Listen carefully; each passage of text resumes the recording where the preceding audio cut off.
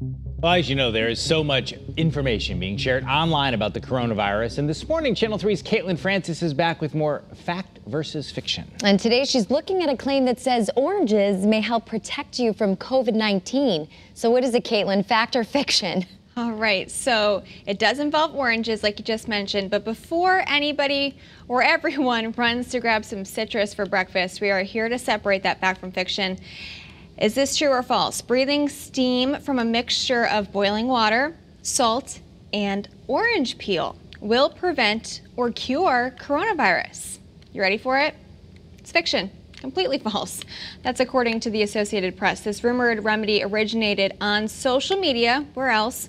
Photos and videos circulating show people standing over the mixture, breathing in that steam, and while inhaling steam can provide relief for some of those symptoms, it's most definitely not a preventative tool and certainly not a cure. It's probably also important to note these posts online also suggest the heat will kill the virus. That's also untrue.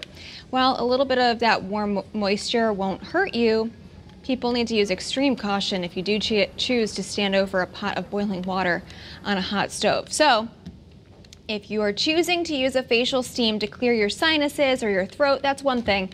But this kind of mixture is not a coronavirus cure. So we're going to be continuing to fact check all of these rumors. And next, in our next half hour, we'll take a look at if the warm weather will stop the spread of COVID-19. Eric and Nicole, back to you guys.